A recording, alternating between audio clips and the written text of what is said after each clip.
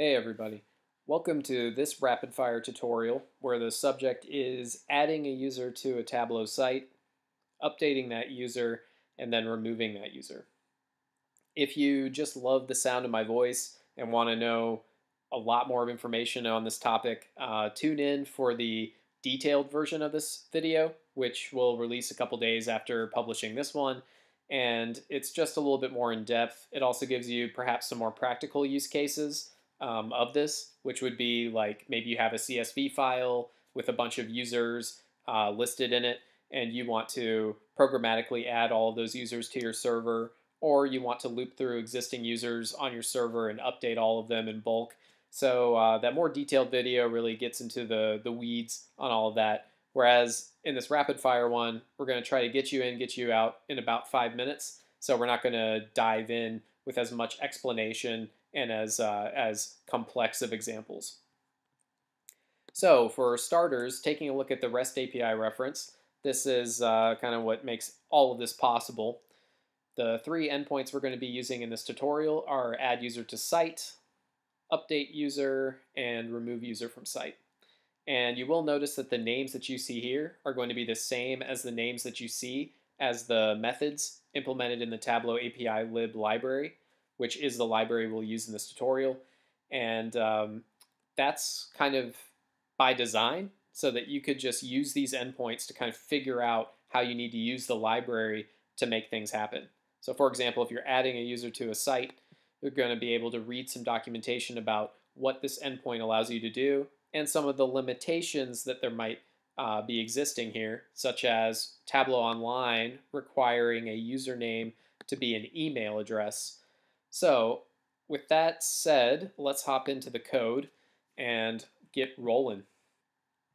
So I'm going to skip over the discussion of how you configure your Tableau server because that's all been discussed already in the Getting Started tutorial video, which is linked in this video's description. So let's skip right to the part where we have a connection and let's sign in. So we're authenticated into the Tableau Online site, and I'm going to run this little function just to kind of show off the querying section of the Tableau API lib library, which uses the endpoints available from the Tableau Server REST API reference, but then packages the data that you get back into a pandas data frame, as seen here, which is extremely useful. If you work with data in Python at all, you're probably already familiar with pandas. So it's a really nice trick to have up your sleeve. Now, we could see that I was all by myself up there. It's pretty lonely, so let's try to add a user.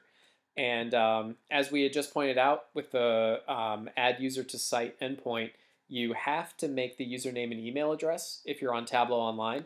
So we can see that if I just try to add a user named Casey, for example, the error I'm going to get from the server is going to say this is a bad request. And while this might not be the most informative error ever, if we went out to the REST API reference, we would see why I'm getting this error. You know, it's this needs to be an email address. So let's try this again, following the rules, and we'll see that the success goes through, or that the request goes through successfully. Now, something that you'll often want to do is when you create a user, you might want to do something with that user ID. If you're on Tableau Server, you might want to immediately turn around and use that ID to update the user and add an email address, something like that. Maybe add that user to certain groups, which we'll cover in other tutorials.